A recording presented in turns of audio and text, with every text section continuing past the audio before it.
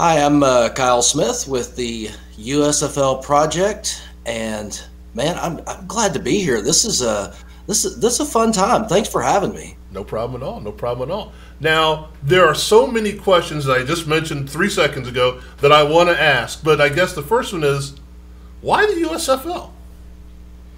So the USFL came around for me when I was about 9 or 10, and it was dynamic. It was new football. It was in the spring. There had been leagues before I was able to pay attention to football, and I wasn't a part of those, but it came at a very impressionable time for me.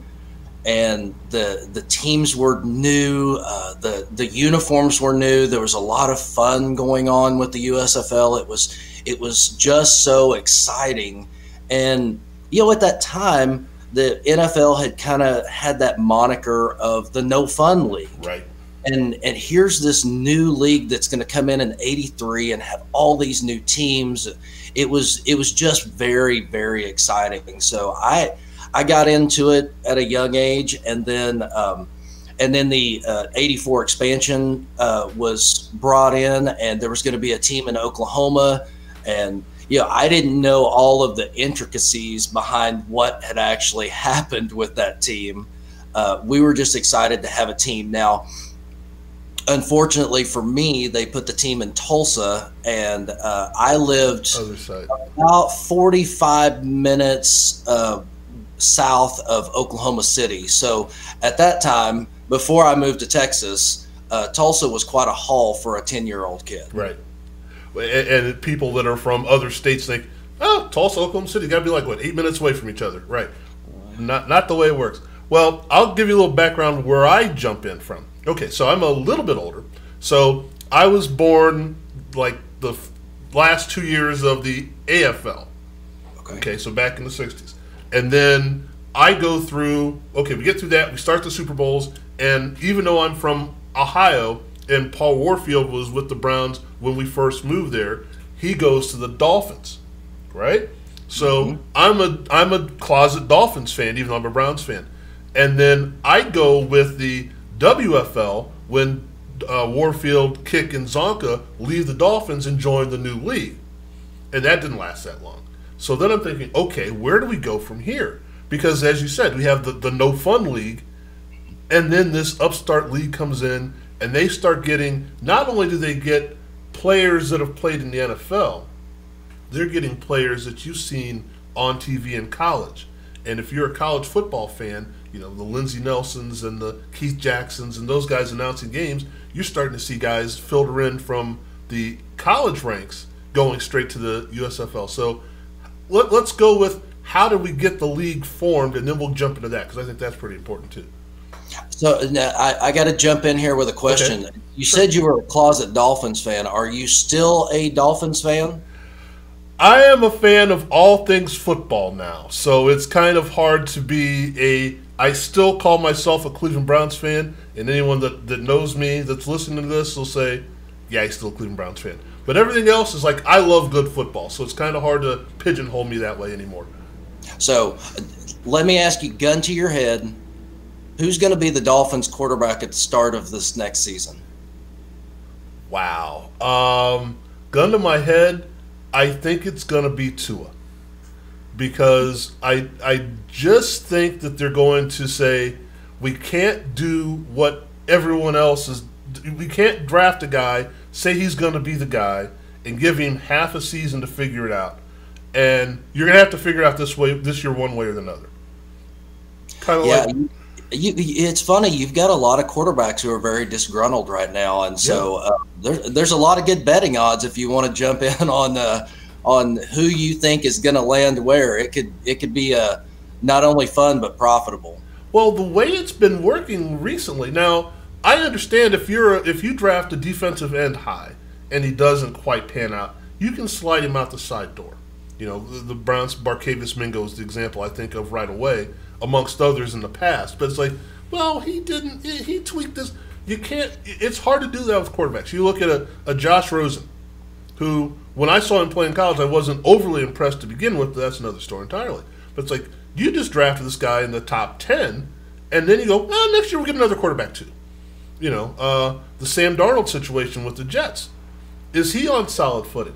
And these are guys that were just drafted. And ESPN, I don't quote ESPN often, but ESPN posted a graphic, and they continue to post it during the whole Jared Goff and Matt Stafford thing and all that, of the quarterbacks drafted since, I think, 2016.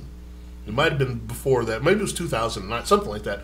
But of the quarterbacks drafted in the first round, none of them are with the same team anymore up until, a couple of years ago. You're like, and wow. That is an outstanding fact. I Yeah. mean, that's something that you thought in 2016 you would have never thought that would become a reality. Right. But that's the reality of the situation, right? Yeah, with Carson Wentz moving, that was the last domino to fall. So I think it was like 2009 to 2016 or something like that. And it's like, are you kidding me? Yeah, that's the reality of it. You have a few years to get it done, and if you don't get it done, you're out. But the flip side of that is you do draft somebody that high and put all that expectation on him, and the fact that there were question marks to begin with. I think with Tua, you have to say, okay, we have to really make sure this sticks, because we've got other stuff around him that will work. If he can do what he's supposed to do, we're good. Give him a season, maybe half a season, I don't know, and let him go. I think that's what the Washington football team did with Dwayne Haskins. When the season started, we were debating on a few other shows, what's going to happen? Well, he's got to start. Well, what? Because they have to see what they have. You can't just let the guy ride the bench and not figure it out if you're going to pay him that kind of money, and you want him to be the franchise guy. And when you found out in their mind that he wasn't a franchise guy, okay, move on. So I think that's what happens with Tua. I think you're right. Yeah. So I know we kind of got the listeners. If they watch my show, they're used to that. I never stay on point, and I think they like it for that. So the USFL was actually a little bit older idea than the formation. So David Dixon had this idea, and David Dixon, by the way, very intelligent businessman, and he was very instrumental in the New Orleans Superdome, and he formed the Dixon Plan because he wanted to be a part of the NFL. So he formed this back in 1965, right. And so the plan was much older than the actual formation, and then. When they decided to go forward in 81, 82, that's where the USFL was formed. That's where they put the cities together. They realized that there was a need for more football, which, that's what a lot of us still feel. I mean, right. I know that there's been a lot of leagues that have tried to form. People have gotten behind them. I think it's a little tough in the bigger cities, because if you're in LA, I mean, you have to put out a winning product or nobody's going to come watch. I mean, right. The Lakers are a prime example. I mean, before the Lakers started having success, nobody was going to see the Lakers. Right. And up until recent years, nobody was going to see the Clippers. I mean, it's like the old joke where, you had 2 tickets to a Clippers game on your dashboard and somebody broke into your car and left 2 more. Right. I mean, it was that bad. Right. Yeah. So the Angels the same way. Right. Yeah. It's the same way. I mean, it's a tough market, but the owners decided to, take control and go forward and form the USFL in 1982, and they kicked off in 1983, no preseason games. And the other thing that I think is interesting, there's a lot of talk in the NFL, and it depends on which side you sit on, but the NFL is expanding to 17 games. It's going to happen. It's been a contentious point between the players, between the Players Association, between the owners, but they're gonna expand to 17 games.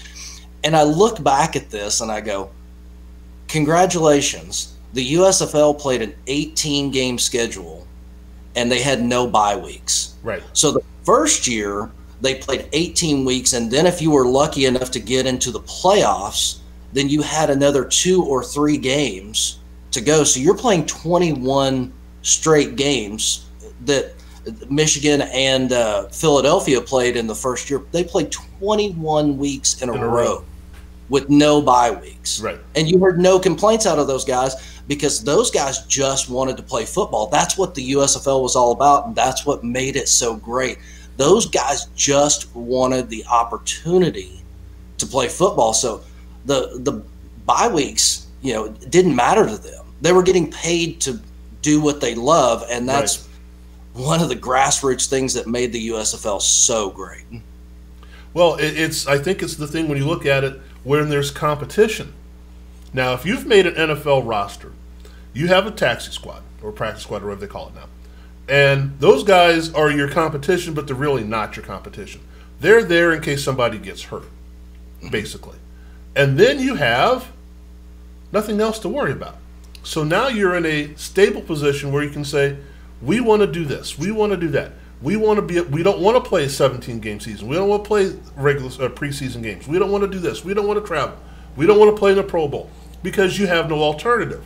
Your hunger has been satisfied by getting to the league. Now, obviously, you want to perform and win and all that stuff. I get that. But your hunger to be a performer has been satisfied. But you look back to the USFL and you go, wait a second. There's somebody nipping at our heels here. And I think in my estimation of it when it first started was, this is a joke. This is what they're playing in the spring. Who the heck's going to play? Because I went through 8 years ago watching the WFL fold. Like, well, they don't have any stars. Who do they get to come over from the NFL? I can't remember anyone that really, and you'll correct me if I'm wrong, who a star from the NFL said, you know what, I'm going to go play in the spring. I can't think of anyone who did that. Again, correct me if I'm wrong, but off the top of my head, I can't think of any name players that said that. They're getting guys from college that we haven't heard of, and then retreads and guys that Doug Flutie. Well, he didn't make an NFL. Guys like that. And you go, wait a second, these guys can play. It's kind of funny you say that because not only was it competition between leagues where the NFL and USFL, even though they didn't go head to head, they were semi competing with fan bases, right? But one of the lost things about that is some of the NFL players actually use the USFL players for leverage, right? And a prime example.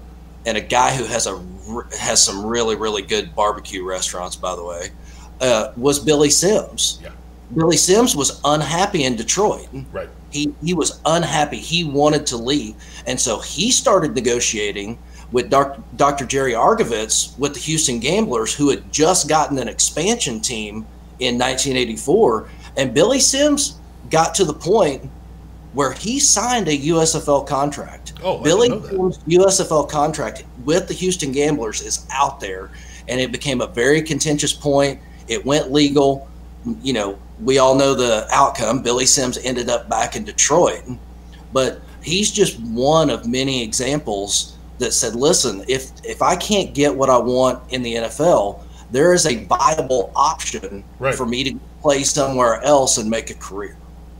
And we mentioned Billy Sims. We can talk about Kelvin Bryant. We can talk about, like I said, Doug Flutie, Jim Kelly, Reggie White, guys that Herschel Walker, obviously, guys that decided this is another option for me. This is a way I can go. And then guys like maybe a Gary Zimmerman who may not have had an NFL career, you never know, if he hadn't been for the USFL. And now he's in the Hall of Fame. So there are lots of people that you say they jump-started their career. Or I think a better example of that is Bobby Joe Hebert.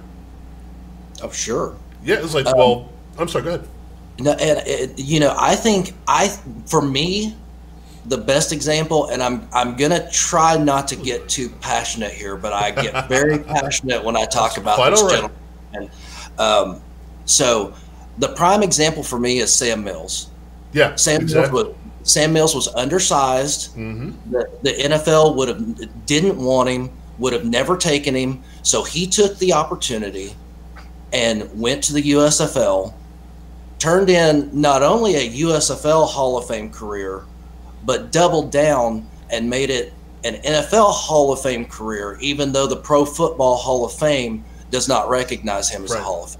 Yeah. Sam Mills should have been a Hall of Famer 10 years ago. Right. And I will plant my flag in the ground on that.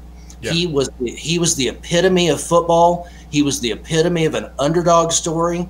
He did not take the shortcut. He took the long way through the USFL, 3 championship games, 2 USFL championships, parlayed it into a career with the New Orleans Saints and Carolina Panthers, and then stayed in football and helped grow the sport. Yeah. Sam Mills and his family should have had a gold jacket a long time ago.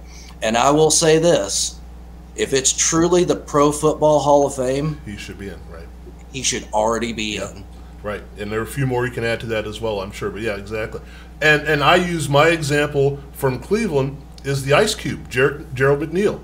We never would have seen Gerald McNeil in Cleveland if it hadn't been for the USFL. We may not have ever seen him in a park after that. I mean, he got a shot. 5'7", 145 pounds or whatever he was. Or 165, whatever they listed him as, he was lighter than that. And it not only was it electrifying, it was game changing the way he played. I had never seen on that team, and rarely in pro football, someone who could change the dynamic of a game in 10 seconds. Phenomenal. And case in point with Ice Cube, he actually has a USFL record that will stand forever. He has the longest punt return in USFL history. I believe it was 87 yards, but I won't completely swear to that. But yeah, you're right. He and so many others could change the game at the drop of a hat. Now, how did we get some of these players what was the scouting? What was the player acquisition? Because there are names that, for example, how does Reggie White end up in the USFL and not in the NFL? I think for Reggie, I think it was opportunity. He had the opportunity to go to the NFL, but I think he knew that he wouldn't play right away. Mm-hmm. And with the USFL, it gave him an opportunity to go to Memphis and start and play right away. And let me tell you something. The couple of things about Memphis. One, Reggie White had an amazing career. I mean, it turned it into a Hall of Fame career. But the 1985 Memphis Showboats on paper had one of the best defenses you will ever see. And I actually talked to Steve Earhart about this a few months ago. And it was kind of surprising to me, the conversation that we got in depth with. But the funny thing is, with the 85 Memphis Showboats, Reggie White wasn't the best defensive lineman on that team. John Corker was. Yeah. And John Corker was a man among boys. I mean, he had amazing sack totals. He was in the backfield disrupting the entire time. So you've got a Hall of Famer on one end, and you've got John Corker on the other side, who, a case could be made for him with with all of his stats, because not only did he play in the USFL and the NFL, he played in the AFL too and won championships. Right. Yeah. It's amazing how once we start seeing, and I'm glad your project does this, once we start seeing, we hear stories, but we don't know facts. We hear stories, but we haven't spoken to the people, so we don't know. The idea of, okay, how did we get the K-gun in Buffalo? We bring in, you've got Mouse Davis and Jim Kelly with the Houston Gamblers, and we also have Marv Levy in the league as well. After being, if I'm looking at my chronology right, after being the coach of the Chiefs, he ends up being in the USFL as well. So you've got all that stuff merging and boiling and stewing together, and yeah, let's try that in Buffalo. Huh? How? What really? Okay. So you have those kind of things, and you also have power running games. You have stout defenses. It's amazing. I believe, and correct me if I'm wrong, a lot of what was done strategy-wise changed the NFL from being the no-fun league to being a little more wide open. And I completely agree with that. Because, and you can even see later on that the NFL took so much from the USFL, from the challenge flag to replay officials. They took a lot from the USFL. And going back to your original point, you've got Jim Mora, who coached in the Philadelphia and Baltimore Stars. I mean, you had you had Walt Michaels in New Jersey. You had some really, really big name coaches. In 84, 85, the Washington Federals were going to move. They were originally going to move to Miami and be the Spirit of Miami. And that deal tanked, but the whole time that they were getting ready to move, they were negotiating with Howard Schnellenberger, who was one of the big name college coaches at the time. Right. And like I said, the move ended up not working out, and they moved to Orlando and became the Renegades. But they had deep negotiations with Schnellenberger to become the head coach. It's amazing, and you start thinking of things like the one back offense of the Redskins, Washington football team, however you want to call them now. I believe they got that when they brought in Kelvin Bryant and they started doing it. And I could be wrong about the timing of that, but I think that's about the right time where they said, when Riggins, and they started borrowing from what they were seeing in the USFL. We don't need a fullback. We can roll with the tailback, and we can go with two tight ends and things, things that weren't done in the NFL before that. Now, Todd Fowler with the Houston Gamblers might disagree with you a little bit about not needing the fullback, because Todd was really good. But yeah, you're right. The one back system was definitely a bigger success. You didn't need the fullback. And going back to the Washington football team, I would love nothing more than to see the USFL fans rock the vote, because they've got their website now where they're taking submissions. I would love to see the USFL fans rock the vote and just go Federals all the way. Right.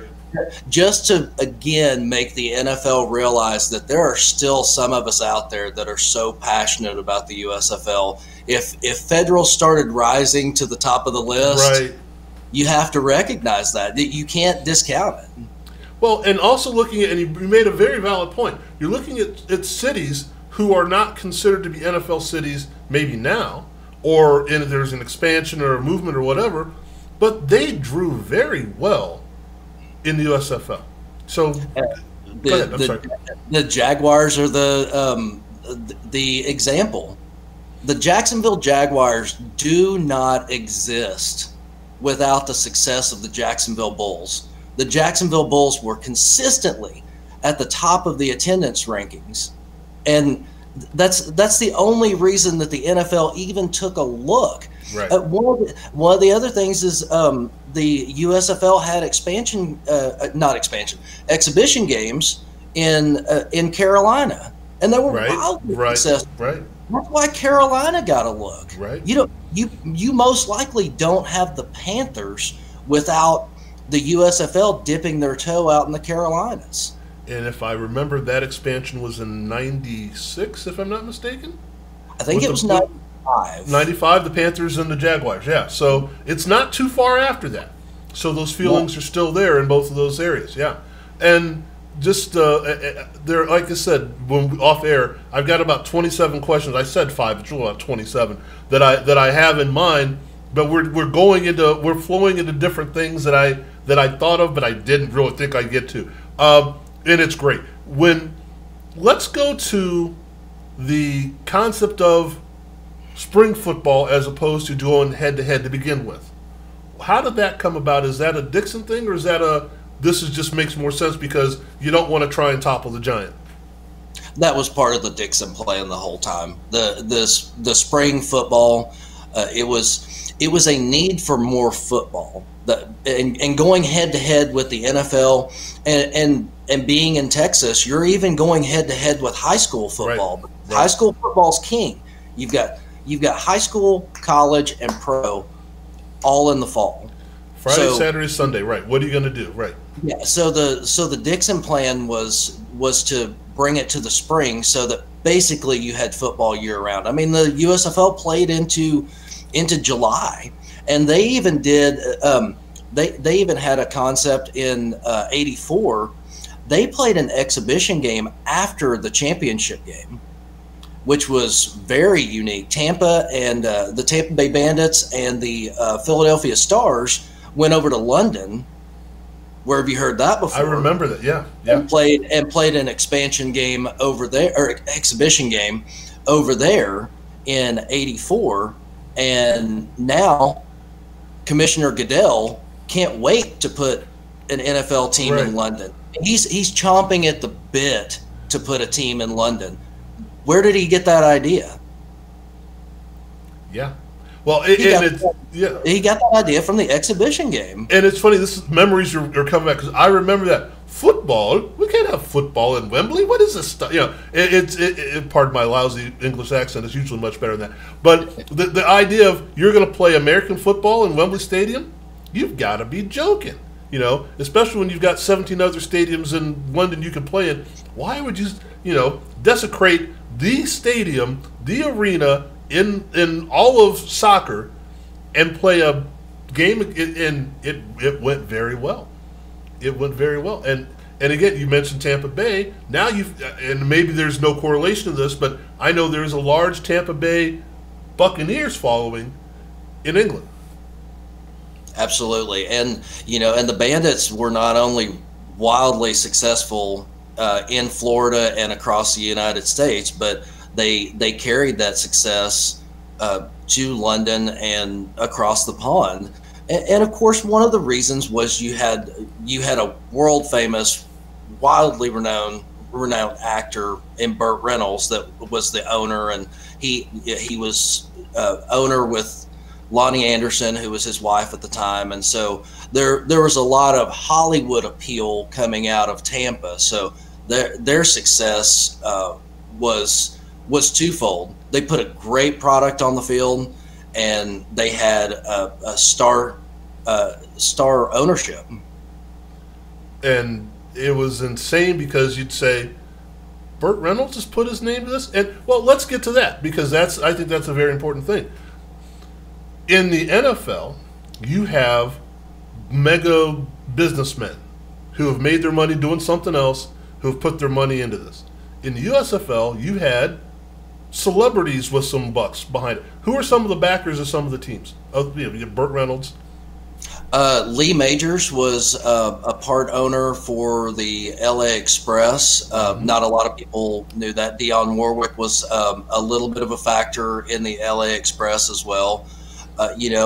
Depending on, and I don't want to get into this too much, but you had Donald Trump in New Jersey, who had some, at that time, celebrity appeal before his political run. So yeah, there were a lot of big names that were involved with the USFL, because again, they didn't have the opportunity to be a part of the NFL, because for whatever reasons, whether it's financial or otherwise, and so they took the opportunity to be a part of the USFL, and especially Burt. I mean, he took that opportunity because he lived in that area, even though he was mostly in Hollywood. He lived in that area, and he wanted a successful franchise in that town, because the Buccaneers really hadn't had a lot of success in the early 70s and 80s when they started out. I mean, they were horrible, and he wanted to put winning football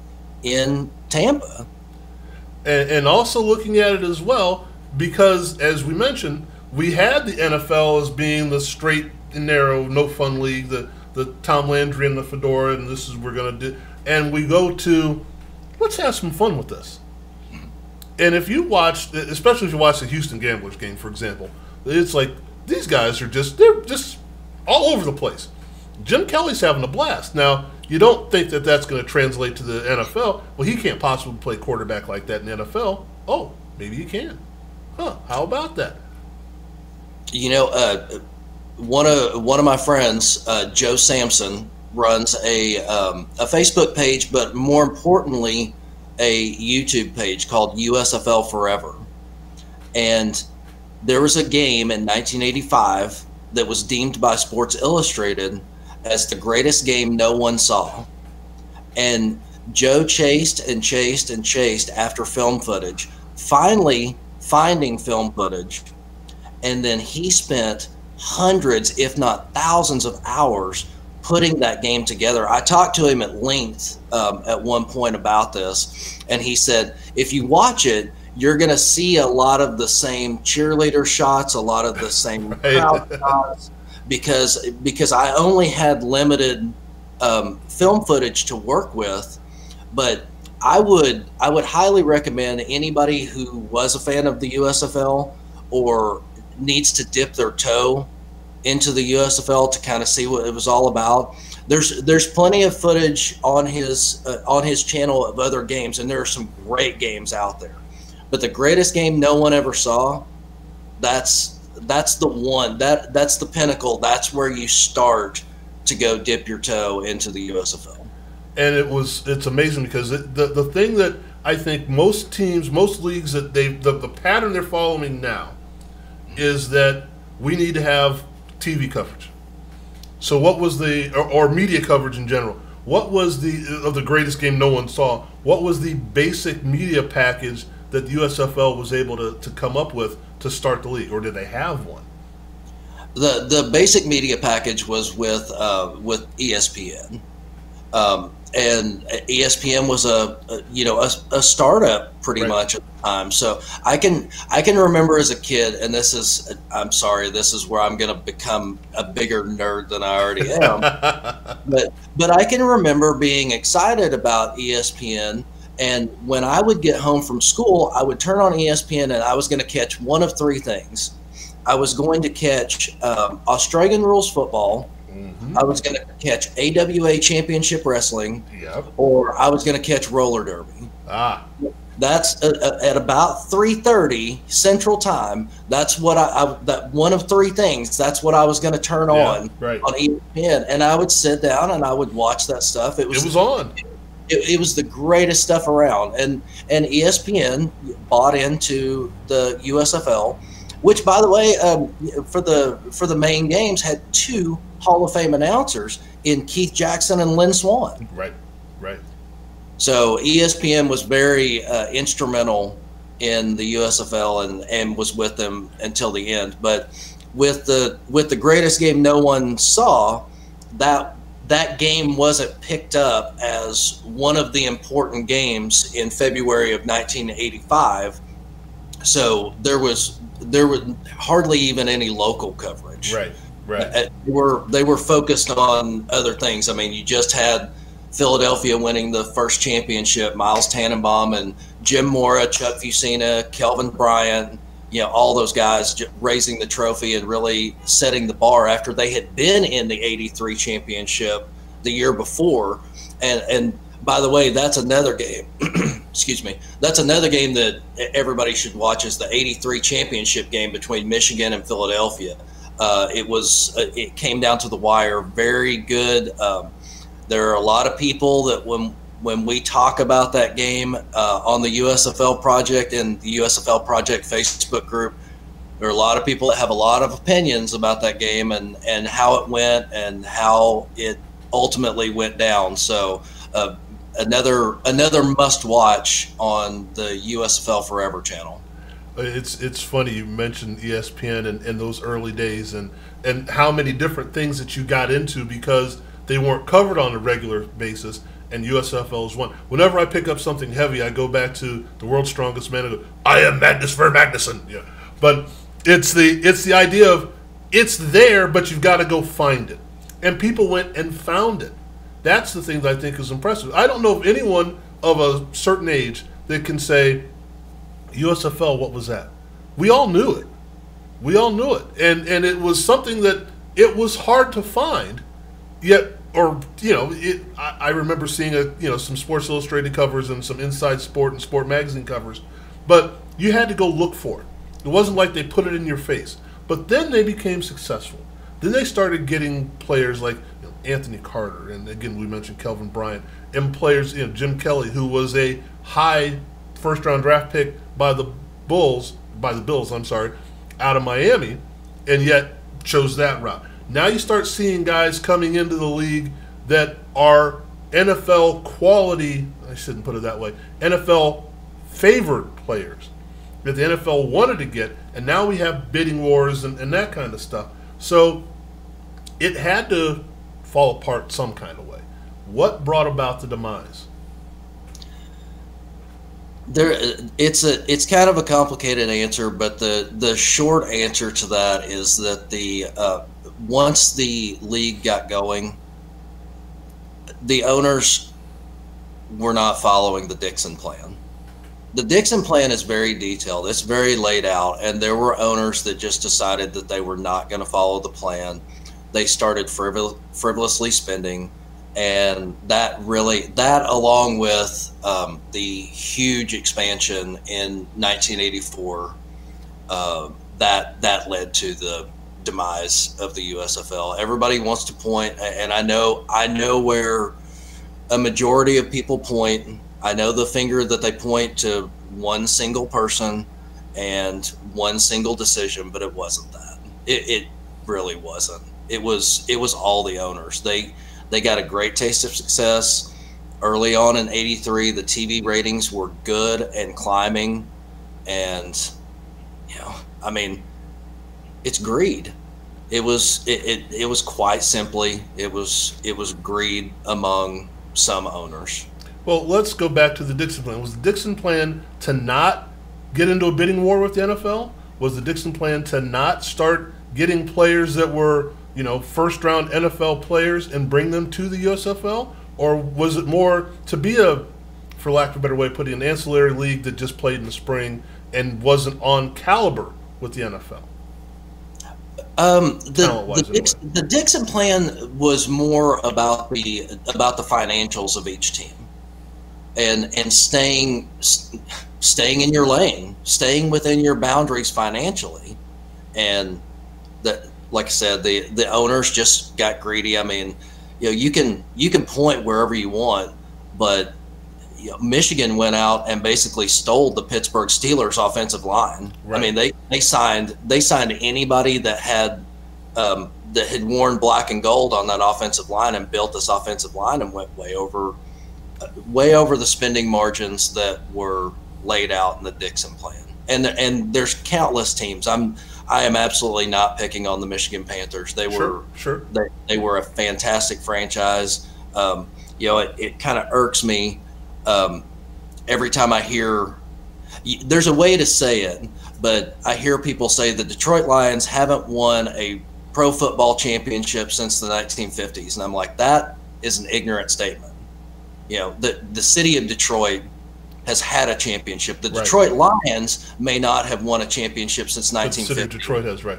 But when people say the city of Detroit haven't had a pro football championship since 1950, that's not accurate. It's just not accurate. And they've had several since then, because not only did the Michigan Panthers win in '83, but the Detroit Drive won in the Arena Football League as well. Right. So those are, to me, that's part of the education. That's one of the reasons why the USFL project started as just a small hobby. And as we started seeing that there were more and more fans, I mean, I never thought that there would be 100 people that would follow the USFL project on Facebook. And now our Facebook group is 4,000. Right. Yeah. I was shocked.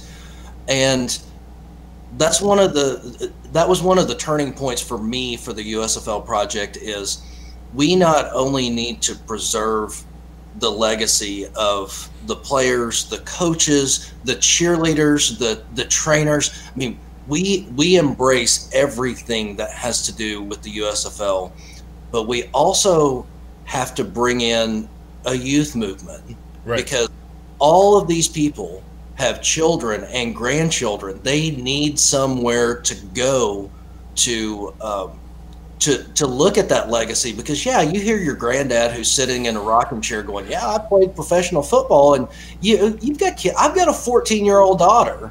I mean, I've seen the eye roll. I don't know how many times, but we've got to have a place to immortalize these guys, because the one thing that I've told my team, which by the way, the USFL project has a fantastic team.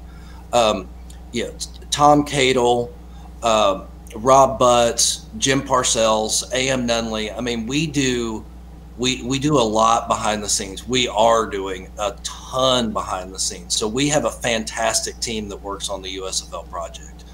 But we're wanting to work on that youth movement because again, you've got kids, you've got grandkids. You know, we're very lucky. We actually have John Bassett, who's the son of the late owner of late general manager of the Tampa Bay Bandits, John Bassett.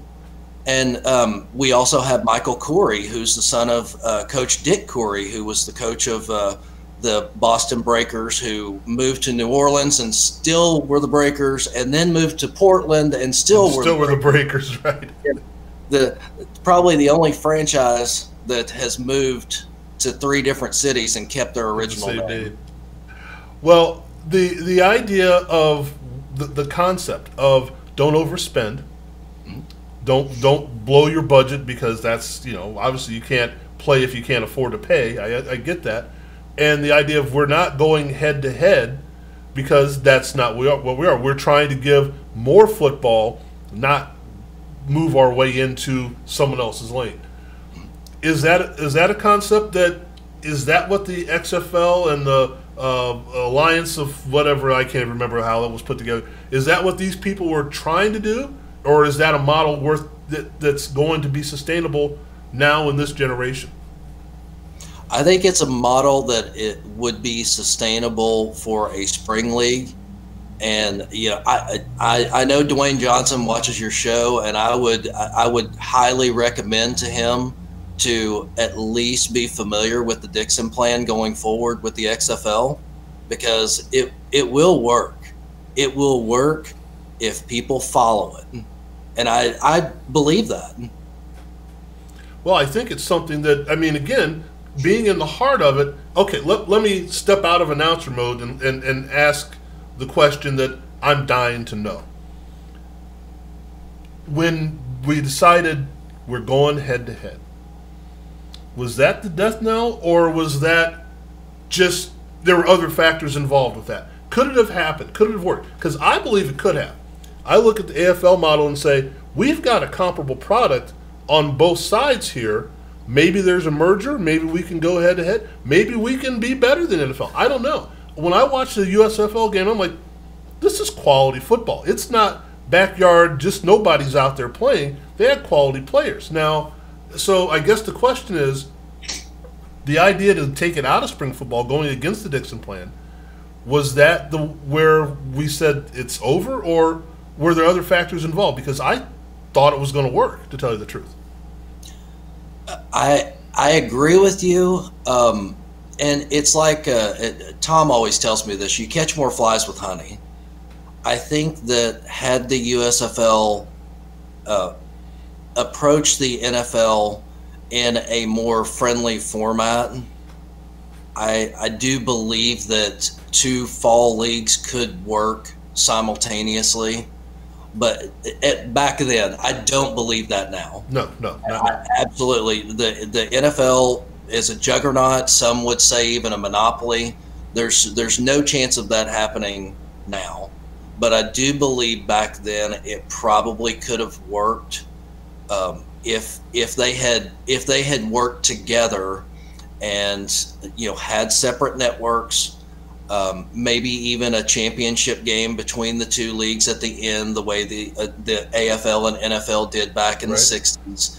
I do think it could have worked, but the approach with the NFL was more aggressive than it should have been, especially with the franchises that you had in 84 and 85, because there were already financial struggles there. Right. Now, with that, there were successful franchises too. I think with the right approach, I think instead of talking about the Jacksonville Jaguars, you'd probably be talking about the Jacksonville Bulls, right, in the NFL. You know, I think depending on the landscape, I think the Raiders had moved to LA at that time. At that point, right. So I think you could have been talking about the Oakland Invaders in Oakland, and the Raiders would have stayed put in LA. I think with the right approach, yes, they could have worked hand in hand, but the approach was wrong. I think and correct me if I'm wrong here, I think that if we would have, if you would have, they would have, I'm trying to personalize, and I guess I shouldn't do that, if it had been another 4 or 5 years later, because there are, I think, two factors in there. One, you've been able to stabilize your franchises. You would have known who was working, who wasn't, and you established that base in the cities that you were in, because I think at that point you would have stopped the moving from Boston to New Orleans to Portland and this and that and all that. You would have been able to, everyone would have been stable. And the second thing, which you probably couldn't have guessed at that point, but if you would have, if they would have hitched their wagon to the ESPN juggernaut that was about to explode, you know, you would have had a huge network about to be a huge network to yourself. And that would have been, I think, very important. The ESPN, USFL on ESPN, as opposed to ESPN trying to get into this, get into that, whatever. ESPN might have went this way instead of that way. And that would have been a nice thing to have, because at that point, again, cable coverage, you had ESPN, CNN, and a bunch of other shows, stations that you didn't know what the world there were. So, but by 88, 89, now you've got a whole new way of looking at the world, and ESPN's at the forefront of that. And if their model program or model programming would be the USFL, there might be a whole different way of looking at things. And I agree. And, you know, when ESPN was with the USFL till the end, but, you know, at that point, you had gone too far down the rabbit hole with the lawsuit and, right. You know, with moving teams around because of financial struggles. I mean, we mentioned the Breakers already, but the Federals had left Washington, and Washington was a successful NFL city at the time, but the Federals, you know, were not drawing how they should, so they went to Orlando. I think you were just too far. You were too far into the competition, and then you know, financial struggles with some teams, moving franchises, and then the brash attempt to try to move to the fall. I think the partnership with them could have worked, and it would have brought ESPN to a whole other level as well as the USFL. It was just, you know, it almost always comes back to greed and wanting that financial success and needing more, and it just, you know, unfortunately, the demise of the USFL happened. Well, I look at it as, and I always use as an example, and it sounds coming out of my mouth like I'm always slamming Gary Bettman of the NHL, and I'm not. It just comes out that way. But every time the NHL seems to have the opportunity to step in to the market where the NBA is, they do the same thing that the NBA does. So the strike year. Okay, NBA goes on strike, and the NHL goes on strike too. Really? I mean, here's a perfect opportunity. So my thought was, and I'm going to get the years mixed up, when the first strike, or the second strike, or the eighth strike, depending upon how you look at it, for the NFL, that strike year when they use the replacement players, had you had that alternative going on at the same time, that would have solidified the USFL's grasp of the market, I think, at that particular point. I'm going to say it's like 2 years after the USL folded or something like that the NFL strike came. And I'm like I said, I'm blanking on it right now. I think it was in 87 or 88 or something like that. I believe the strike year was 87. Yeah. So if you could have hung on for one more year, or 2 more years playing wise, 1 more year for the organization, 2 more years for the playing wise, you'd have said, okay, we've got players from here, players from there that are playing on established teams now. I think that would have been fantastic. So you don't want to watch the NFL, or they don't want to play? Fine, we have an alternative. I think that would have worked out pretty well.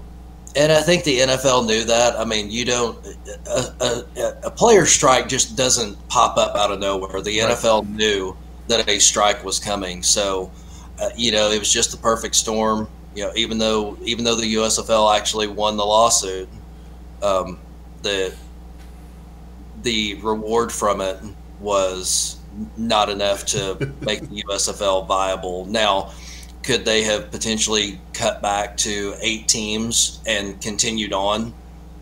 Maybe. We'll never know. But like my dad always said, if ifs and buts were candy and nuts, we'd all have Merry Christmas. And so, we just don't know. I think the die was cast. This is what we decided. And like you said, brash move. We decided this is what we're going to do, hell or high water. If it works, it works. If it doesn't, it doesn't. And it didn't. Oh, well. As long as you made a decision that you were happy with when you made the decision, I guess there's nothing else that can really be said. So, right. So when he says that, he's going to say more. Now, let's look at something real quick before we get out of here. The legacy. Let's look at it from 3 different perspectives here. We already talked about what it brought to the game as far as strategy and things of that nature. Let's start with ownership. What kind of, or just that kind of how we look at the game and how we put things together. What owners, what GMs, what commissioners, what people that said, now we're going to take this and we're going to do that in the NFL? That's a little bit tough to answer, just because today's NFL is so much different than it was, back in the right. 80s. We were playing simple football. But there were some good owners. I mentioned John Bassett. John Bassett is another guy who should not only be in, who is in our USFL Hall of Fame, but should be in the CFL Hall of Fame as a pioneer, and should be in the Pro Football Hall of Fame for all of the things he did in and around football. But you had some. Miles Tannenbaum, that whole team in Philadelphia and Baltimore, Miles Tannenbaum, Carl Peterson, Jim Mora. I mean, those guys were fantastic. Those are some of the examples that I could give you of people who could or would and were successful in other arenas.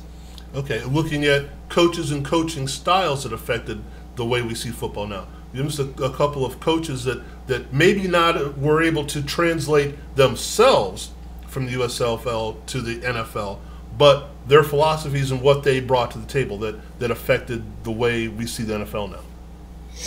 I think the 2 that you have to look at are, again, Jim Mora, because Jim Mora came from the Stars and went to the Saints and had some difficult years, but Jim Mora was definitely a success in all genres of football. Right. I think you look at Mouse Davis and his innovation with Houston, carrying that over to Buffalo, which led them to 4 consecutive Super Bowl appearances. There's quite a few coaches. Dick Corey didn't have the success, but he was a good fundamental coach.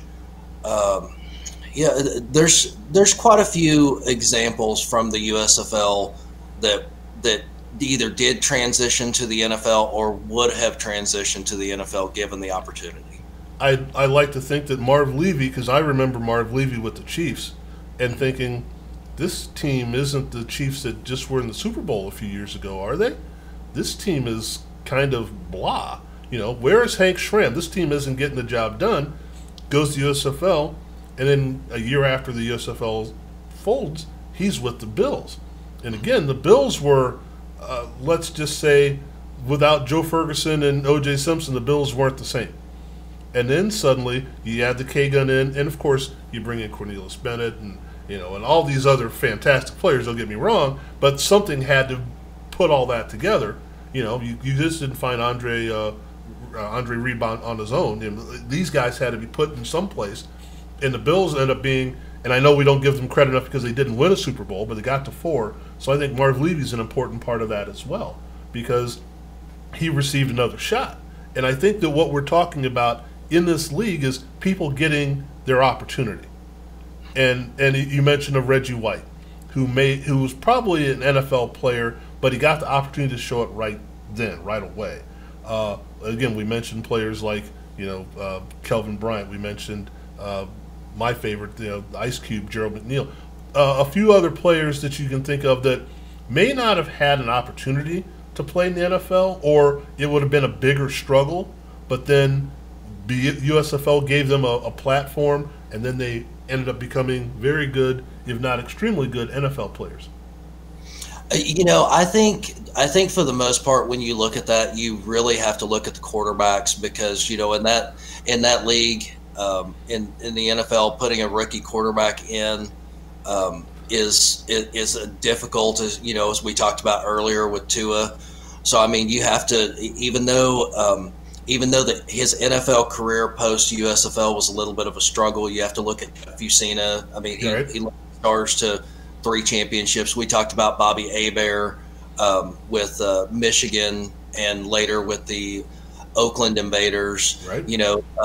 You've got Glenn Carano, who was with the Pittsburgh Maulers in '84 and then went on to play in the NFL. I mean, you've got so many names from the USFL that had success in the NFL later. We talked about Sam Mills. Sam Mills would have never made it in the NFL as anything more than a special teams player had he not had that experience in the NFL, and he parlayed it into a huge career. So there are way too many names of guys in the USFL that luckily got the opportunity to play spring football that turned it into a good or great NFL career. I mean, obviously there's some Hall of Famers. We talked about Steve Young and Gary Zimmerman and Jim Kelly. I mean, all those guys. I mean, they were good, but with that USFL experience, it made them great.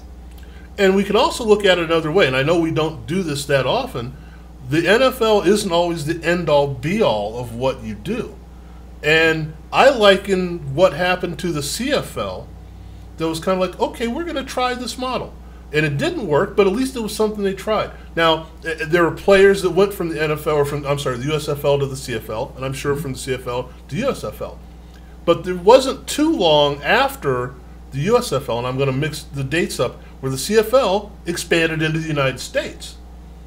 It may not have worked, but it was an interesting thing because you had a team in Baltimore, you had a team in, I can't remember all the places, but I know there are at least a dozen CFL teams in the United States that, for some reason, are all slipping my mind right now because this isn't something I prepared. But it's the idea of that model was, let's try this.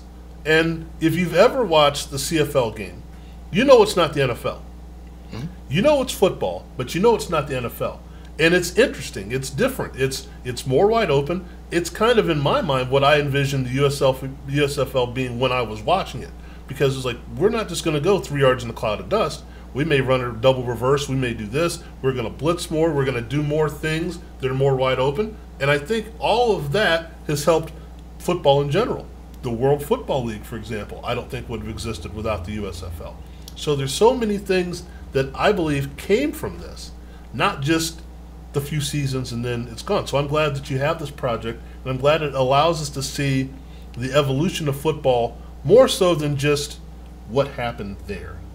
So in the conclusion, how important do you think, and even though I just stated what I think, how important do you think, obviously you think it's very important, that USFL is not just in that sphere of those few seasons, but how it's affected the way we take in professional football?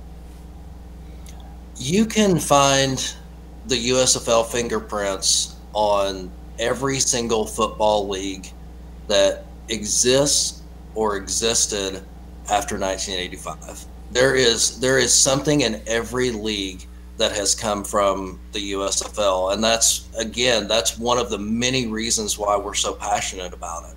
You can even look at the NFL now and see the lineage. You've got Bradley and I, who is with the Dallas Cowboys, and his dad, Brad, and I played for the Houston Gamblers and the San Antonio Gunslingers.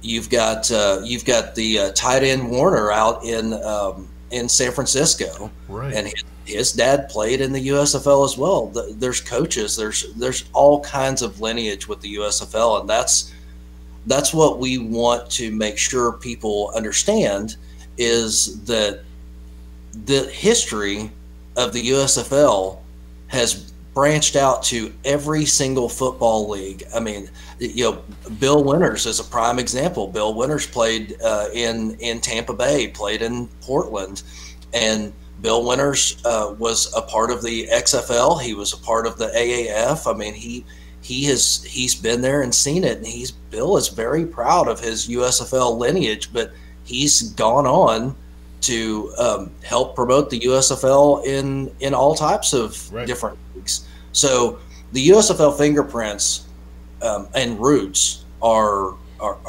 very vast, and that's why we want to make sure that we capture the legacy of this great league, because we want to make sure that it lives on with kids, with grandkids, with great grandkids. We want to show people why we thought and think that the USFL was the greatest football league of all time.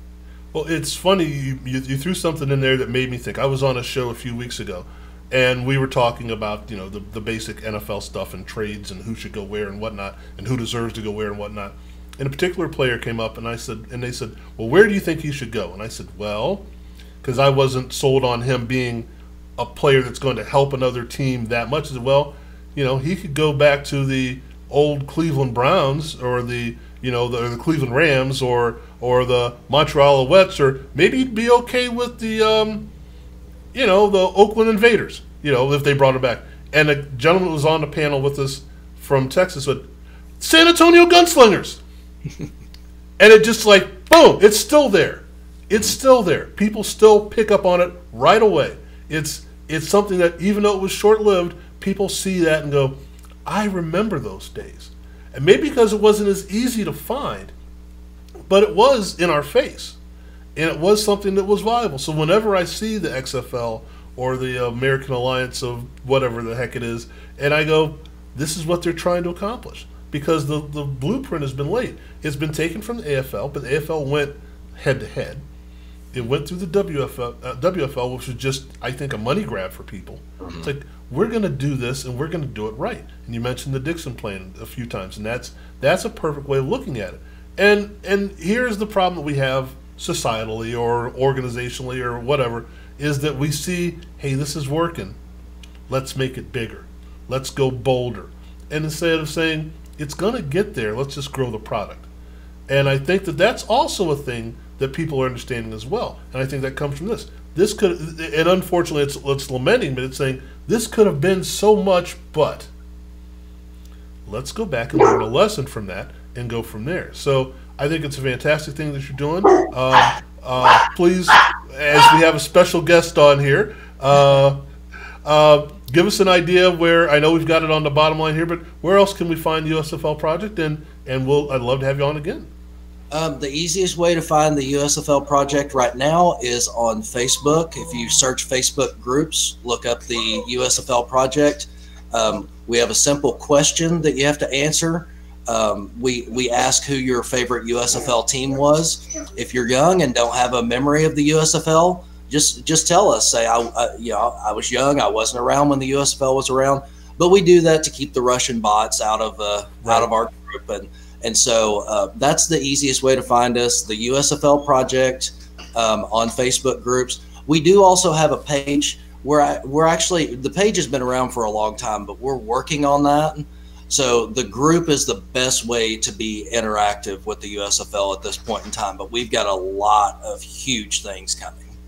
Okay, well, Kyle, I appreciate you doing this. And again, there's more to come down the road. I hope we can get into some more detail on a few things, because I have, and I'm a research stat nerd, so I put stuff together and go, well, this guy did this in this league, and this guy did that in this league. And this, I'd love to talk to you about a bunch of stuff like that. So again, thanks a lot, and we will get back to you. I'll let you know when we get all this posted, and we'll get it out to all your people, and enjoy your day. All right, sir. Glad to be here, and thanks for having me, and hope to come back soon.